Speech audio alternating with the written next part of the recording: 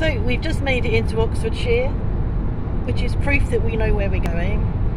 I've got a feeling this next bit of motorway and view is the bit that you see at the beginning of the Vicar of Dibley.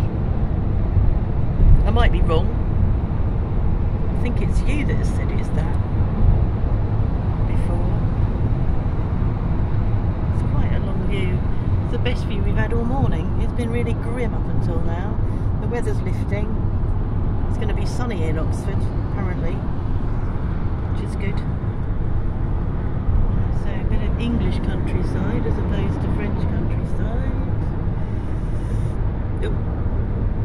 Yeah, you can't see it because I'm too short. So it's done. We had a car overtook us with a fish on the back, which I've got a feeling means that there's Christians in the car. And I'm just trying to work out what badge we can put on the back of our car to show we're atheists in the car. Maybe a picture of the devil or something? No, that would be a theist. Would it? Yeah. Alright, anyway. Answers in comments. What badge can we put on the back of the car to show that we're atheists? Just to make it more complicated, I'm not totally Oh, yeah. They can't hear you, it's okay. You can't hear him complicating the issue, can you? That's good. I'm agnostic. Okay.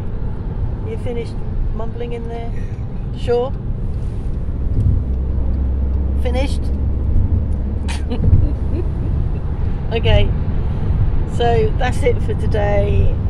Next bit is Oxford to Reading. A plus.